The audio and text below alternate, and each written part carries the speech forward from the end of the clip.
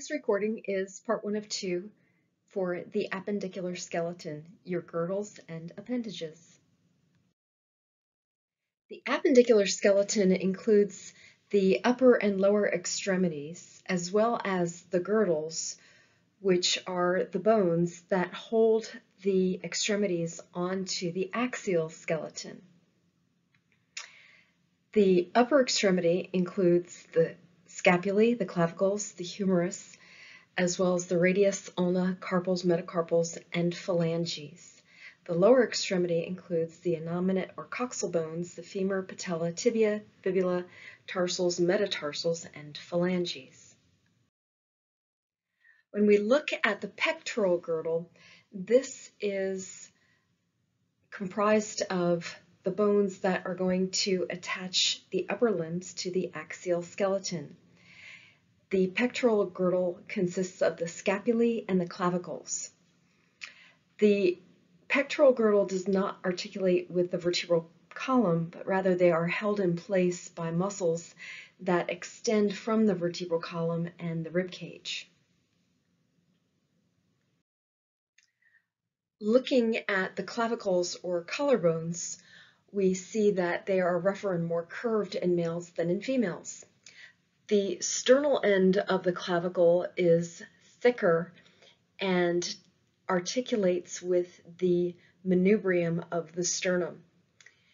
As we move out laterally, the clavicle flattens out to form the acromial end, which will articulate or form a joint with the acromion process of the scapula.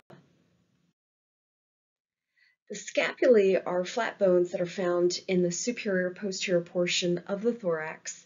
One of the most prominent features of the scapula is found in the posterior aspect, and this is the spine of the scapula. It helps a person orient between anterior and posterior sides of the scapula. So the spine of the scapula is very important.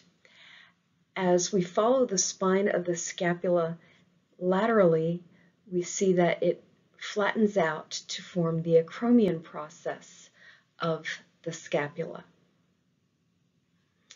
Also laterally, we find the glenoid cavity of the scapula, which is a very shallow socket for a ball and socket joint, as the head of the humerus will form a joint with the glenoid cavity of the scapula.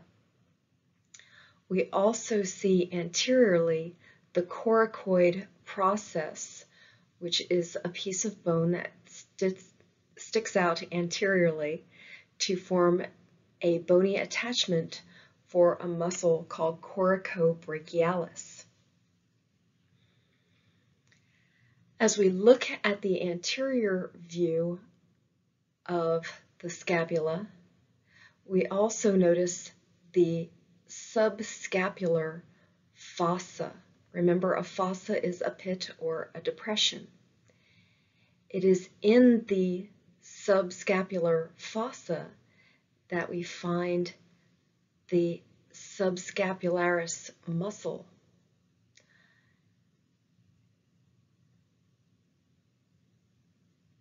Moving back to the posterior aspect of the scapula and going to the spine of the scapula as a point of reference, we see that above the spine of the scapula, we have the supraspinous fossa. The supraspinous fossa is a pit or depression above the spine of the scapula, whereas the infraspinous fossa is the pit or depression below the spine of the scapula. These fossae are sites of attachments for a group of muscles known as the rotator cuff muscles. In the supraspinous fossa, we find supraspinatus. In the infraspinous fossa, we find infraspinatus and teres minor.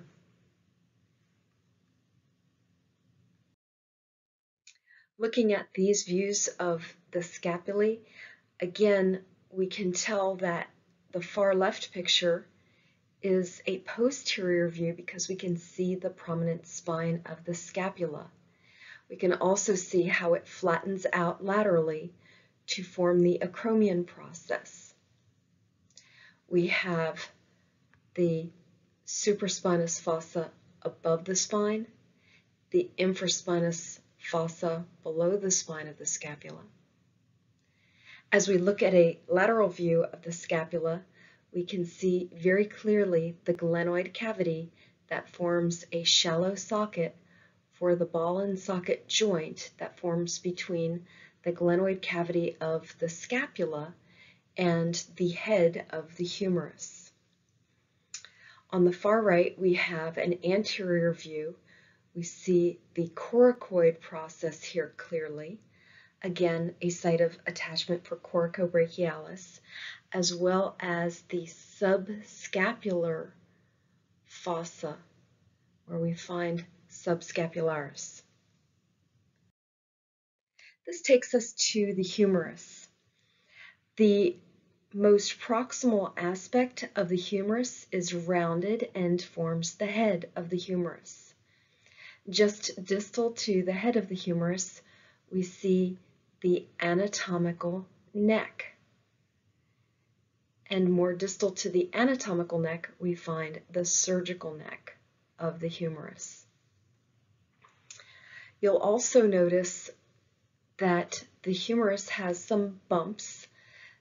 There is a greater tubercle that is more lateral and a lesser tubercle that is more medially oriented. In between these two tubercles is a groove known as the intertubercular groove. Some books refer to this as the intertubercular sulcus. A sulcus is a groove.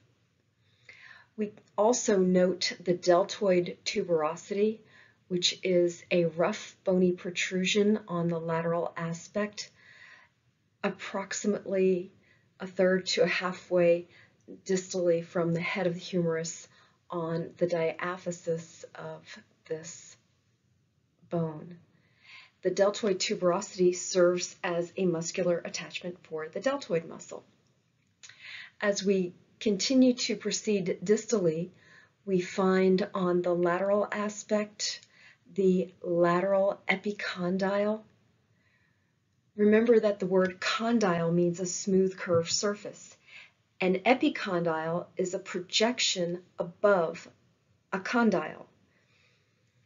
We also see more distal to the lateral epicondyle a rounded structure that is called the capitulum. The capitulum of the humerus is going to form a site of articulation for the radius, which is one of the two bones in the forearm. As we look on the medial aspect of the distal portion of the humerus, we find the medial epicondyle. The medial epicondyle is something you can feel on your own arm as you run your thumb down the inside, the medial aspect of your arm towards your forearm. You'll hit a large bump. That is the medial epicondyle, which is closest to a structure known as the trochlea. The word trochlea means pulley. The ulna, which is the other bone in the forearm, because there are two bones in the forearm, the radius, which forms a joint with the capitulum, and the ulna, which articulates or forms a joint with the trochlea. You'll notice two pits or depressions, both anteriorly, which is our picture on the left, and posteriorly, which is our picture on the right.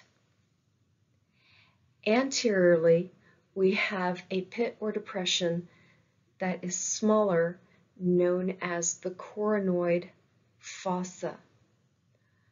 Remember, the ulna is going to articulate with the trochlea.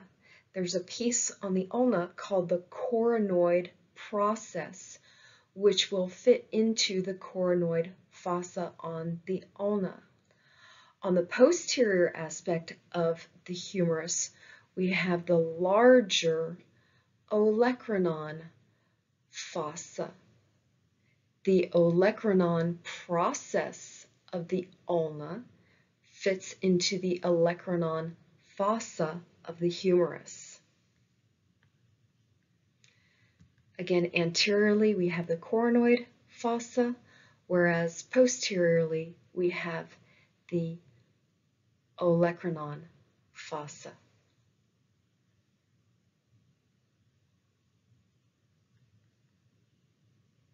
One of the ways I often recommend to students to learn the names of the bones, you can do this with the skull, you can do this with any other bones in the skeleton, is to invest in some Avery color coding labels. They come in two sizes.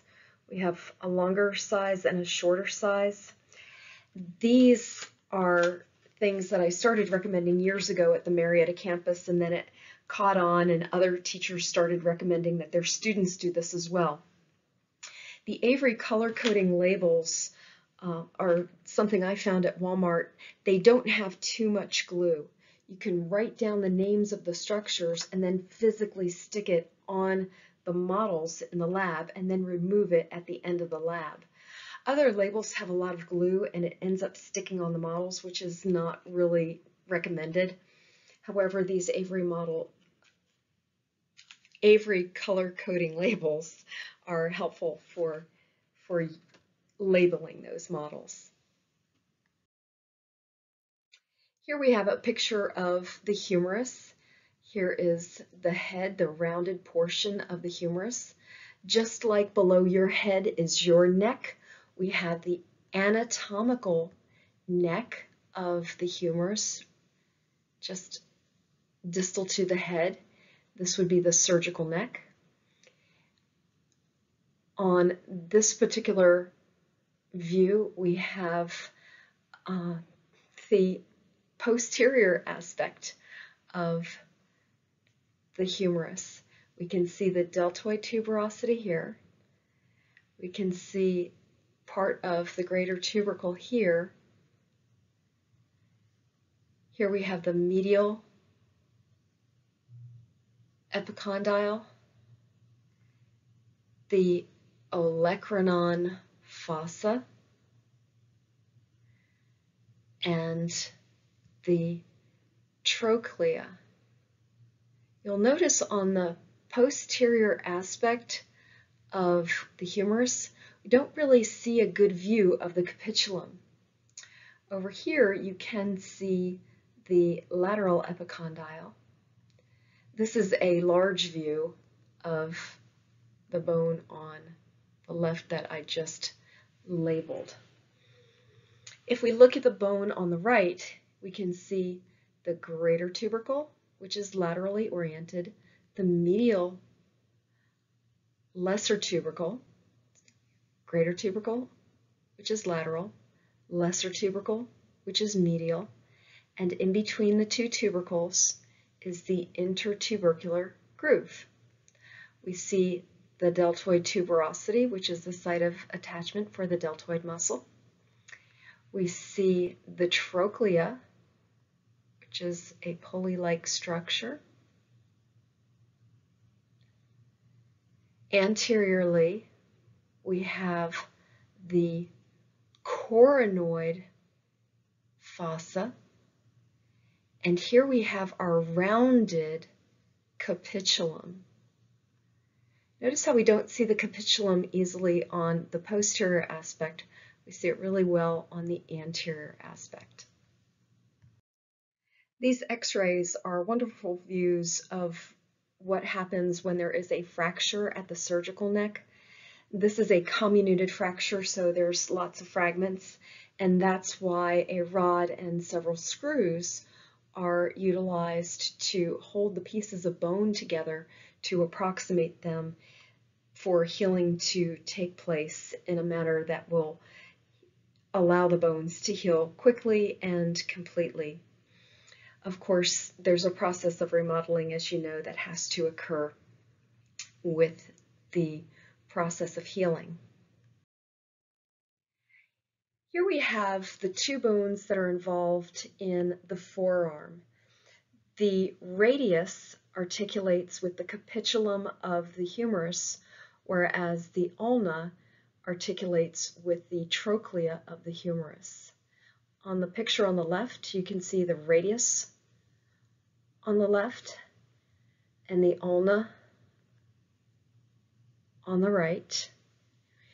On the picture on the right, we have the posterior aspect of these bones. So now the ulna is on the left and the radius is on the right. A few things to point out.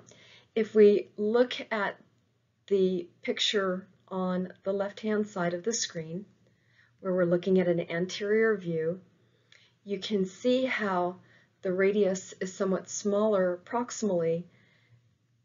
However, it flares out and becomes larger distally, whereas the ulna is thicker proximally and becomes smaller and thinner as it progresses distally towards the wrist.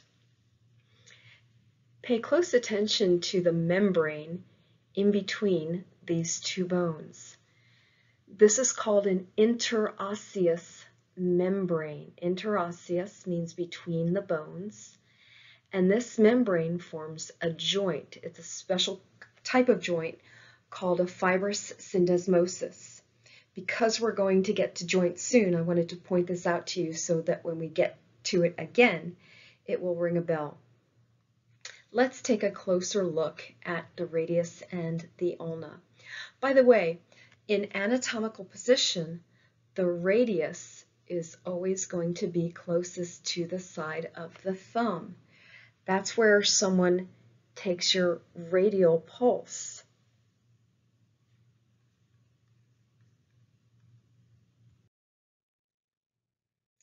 When we look at the ulna, we notice that it has a hook-shaped appearance. Okay, it's got a hook-shaped appearance. The most proximal aspect of this hook also fits in posteriorly onto the humerus, and this portion of the ulna forms what's called the olecranon process. That is the olecranon process. Remember that olecranon process is going to fit into the olecranon fossa posteriorly on the humerus. Anteriorly, we have the smaller coronoid process of the ulna that fits into the coronoid fossa of the humerus on flexion. The olecranon process fits into the olecranon fossa on extension. The coronoid process fits into the coronoid fossa on flexion. In between these two processes, we have a notch that is referred to as the trochlear notch. The trochlear notch is the area of the ulna that rides around the trochlea of the humerus.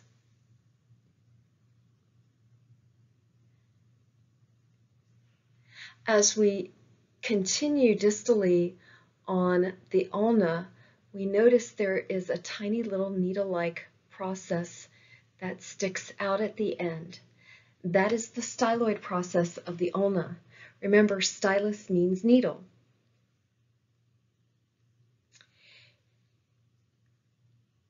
Here we have the radius, which you'll notice the radial head here. Distal to the radial head is the radial neck. And this lump here is the radial tuberosity. again, a site for muscular attachment.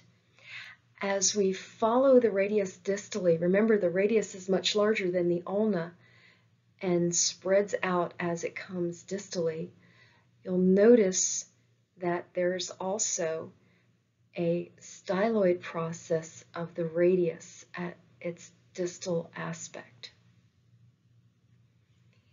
If we look at the radial head more closely, you'll notice that there's this wonderful round divot in the head that will easily form a joint with the capitulum, that round ball on the distal aspect of the humerus.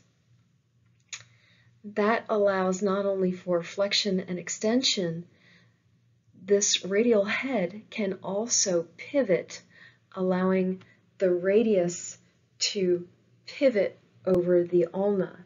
So if I take my forearm and turn this way, the radius can pivot because of the radial head.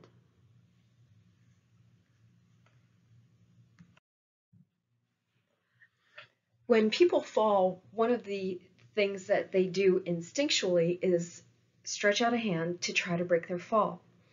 When a person reaches back to break his fall with his hand, there are different things that can occur.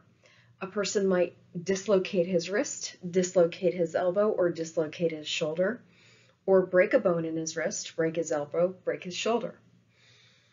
If the radius fractures when someone stretches out a hand to break his fall, and that fractured piece displaces posteriorly, as you can easily see in the uppermost picture, that fracture has a special name because it was designated by a doctor who named it after himself, and this is a Colles fracture. It's a fracture of the distal radius with posterior displacement of the fractured distal end. And we can see the fracture at the bottommost picture. However, we can't see the posterior displacement until we look at a lateral view of the x-rayed wrist. So here we can see that posterior displacement, because you remember in anatomical position, palm forward is anterior, so the back of the hand is posterior. There is a very helpful mnemonic to use with the carpals. This mnemonic is some lovers try positions that they can't handle. It works when the hand and wrist are held with the anterior surface facing upright if you're trying to figure this out in lab. The mnemonic works by using the proximal row of carpals first and working from lateral to medial, then going back to the second row, again working lateral to medial. So it requires an anterior view. We do the proximal row first, lateral to medial, then go to the distal row, second, lateral to medial. How do I know that this view is the lateral aspect in order that I need to go in this direction? The pollex is the thumb, and the thumbs in anatomic position are always lateral. Let's go through this mnemonic.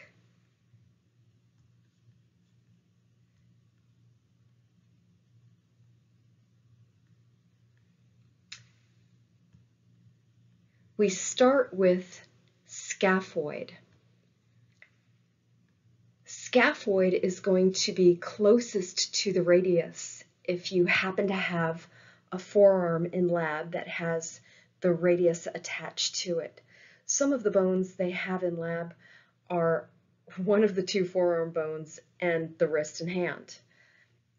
Sometimes the ulna is missing, and that's why I always tell people to look for the expanded distal end of the radius to make sure that that is the radius. The scaphoid resembles a scaffold, which is a longer bone. It's one of the longest in the carpals. So we start with scaphoid and we say some, lovers stands for lunate, tri is triquetrum, positions is pisiform. Pisiform is on top of triquetrum, so positions is on top. Then we go back to the thumb to work lateral to medial. That, trapezium, they, trapezoid, can't, capitate, handle, hamate. You'll know that handle and hamate, if you do this correctly, the hamate has a hook. So as long as you wind up on the bone with the hook, you've wound up on the hamate.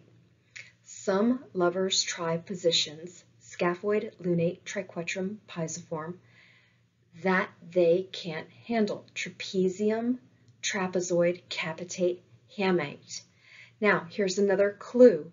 Trapezium is closest to the first metacarpal of the thumb. Trapezium and thumb rhyme. So that's a nice little mnemonic for you to be able to tell which carpals you're viewing when you're in lab. You want that anterior view so you can see and feel the hook of the hamate. We can't see pisiform on the posterior view, so always hold that hand upright.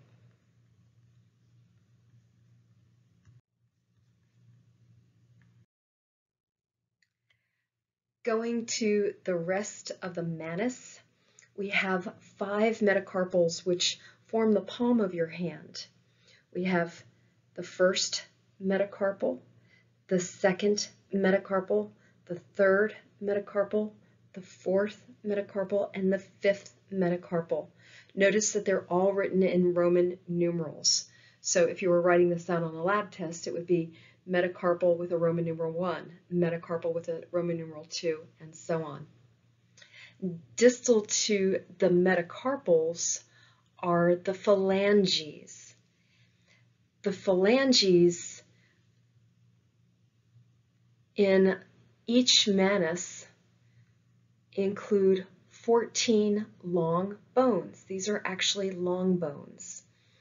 We know they're long bones because they fit the definition of having a long shaft and expanded proximal and distal ends. Each of the phalanges is singularly a phalanx. Every digit, except for the pollex, has 3 phalanges. There is a proximal phalanx, a middle phalanx, and a distal phalanx.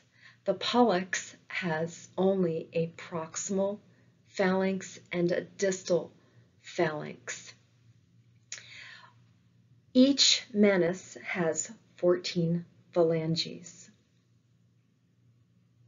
When we look at the digits, we name them according to the pollex being first.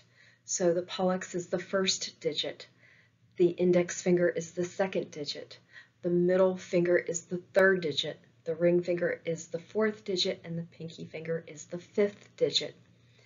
If there were a fracture of the middle phalanx of the fourth digit, that fracture would be here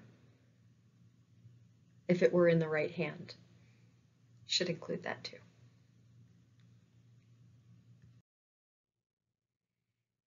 Can you identify the bones in these pictures? Let's do the wrist bones together. We know this is the anterior view of the wrist in the center picture at the bottom because we can see pisiform is on top of triquetrum. So let's go through the bones together. We have some levers try positions, which is scaphoid, lunate, triquetrum, pisiform. We go back to the side of the pollex, the thumb, that they can't handle. The trapezium is under the thumb. It rhymes. So trapezium, trapezoid, capitate, and hamate. Remember, hamate has a hook, which we can see right here, and you can feel it when you're in lab.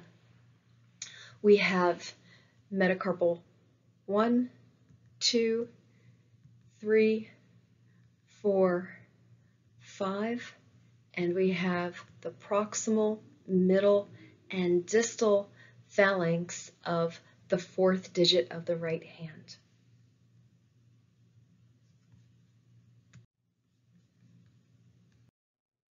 The carpal tunnel is a narrow passageway for the median artery, vein, and nerve.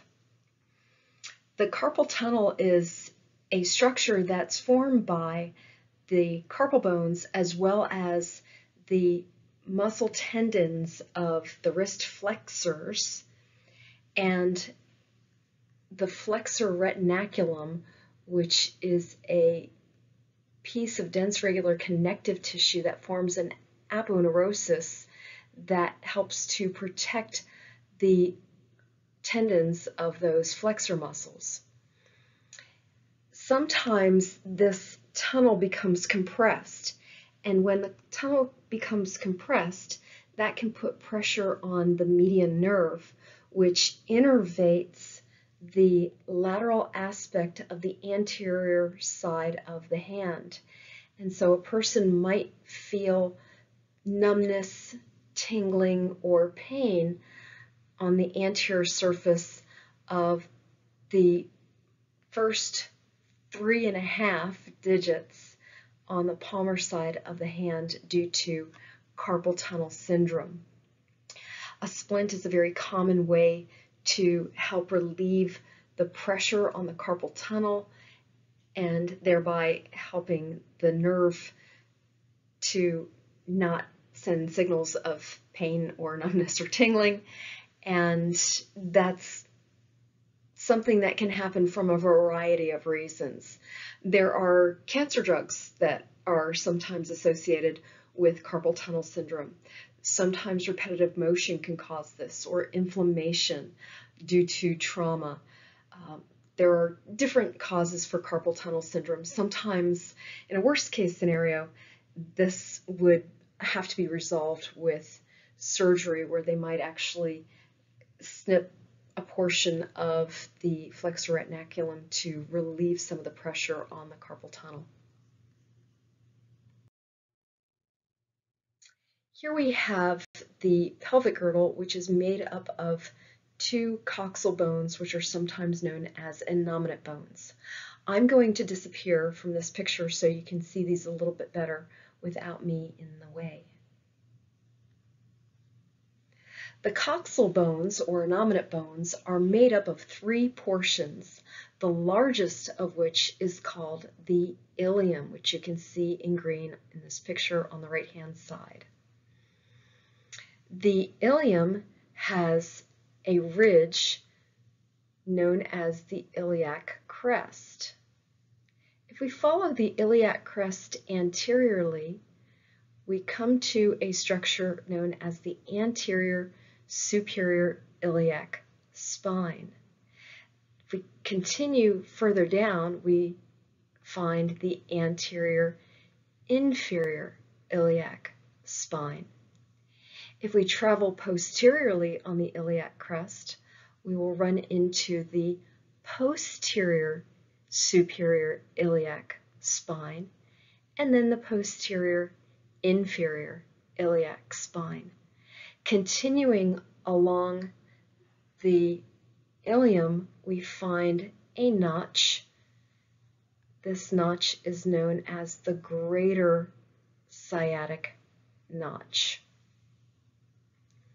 If we look on the right-hand side of this picture, you'll notice that the anterior surface of the ilium contains the iliac fossa, where we find the muscle iliacus.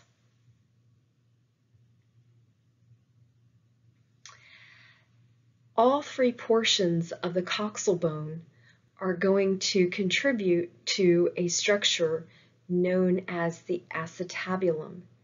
The acetabulum forms a deeper socket for a ball and socket joint, where the head of the femur articulates with this deeper acetabulum. That's the hip joint. Let's look at the next portion of the coxal bone, which is the ischium. Understand that looking at the picture on the left, we're getting more of a posterior view of the coxal bone. As we continue from the greater sciatic notch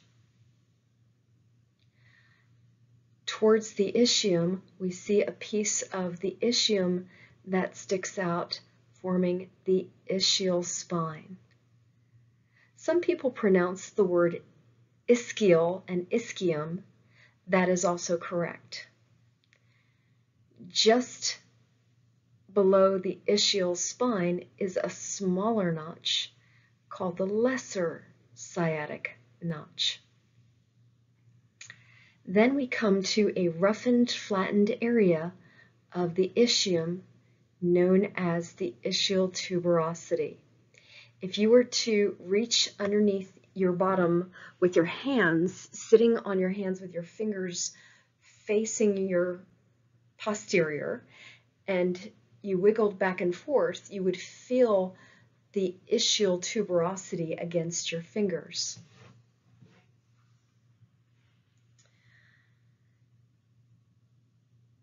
As we move towards the next portion of the coxal bone, which is the pubis, which you can see in lavender, we can see that the pubis has a branch or arm-like extension superiorly as well as inferiorly. Remember, a ramus is an arm-like or branch-like extension off of the angle of a bone. We have the superior pubic ramus. Superiorly, we have the inferior pubic ramus inferiorly.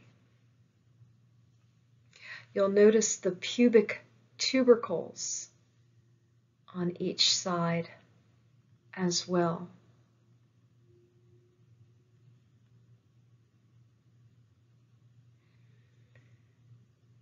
Lastly, we have a hole. The hole is the obturator foramen. You can see that word here on the left as well as here on the right. The obturator foramen is only formed by the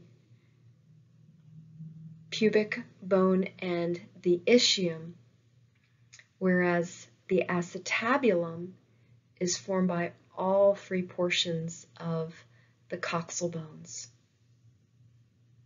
The obturator foramen is important because it allows blood vessels and nerves to pass through. Here we have some ligaments of the pelvis. The ligaments are named according to the structures to which they attach. If we look at the sacrospinous ligament, you'll notice that it goes from the sacrum to the ischial spine, hence the name sacrospinous ligament. We have the sacrotuberous ligament. Down here on the right is the label, going from the sacrum all the way down to the ischial tuberosity. And we see the posterior sacroiliac ligament going from the sacrum to the ilium.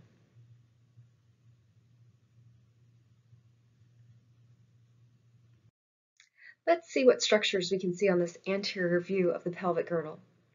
Here we have the iliac crest, which leads to the anterior superior iliac spine. Here we have the anterior inferior iliac spine. This is the acetabulum. Here we have the superior ramus of the pubis, the inferior ramus of the pubis, the pubic tubercles here. We have the obturator foramen. We also see the iliac fossa, where we would find the muscle iliacus. Here we have a posterior view of the pelvic girdle. If we follow the iliac crest posteriorly, we see the posterior superior iliac spine, the posterior inferior iliac spine, the greater sciatic notch, the ischial spine, the lesser sciatic notch. Here we can see the ischial tuberosity and the obturator foramen.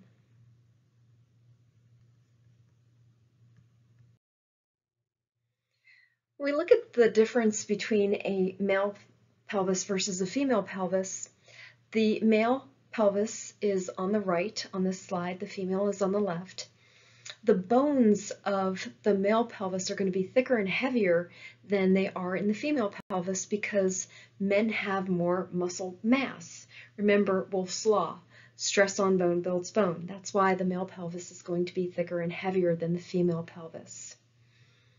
The shape of the pelvic inlet, which is the internal area of the female pelvis, is going to be round or oval, whereas for the male it tends to be more of a heart shape.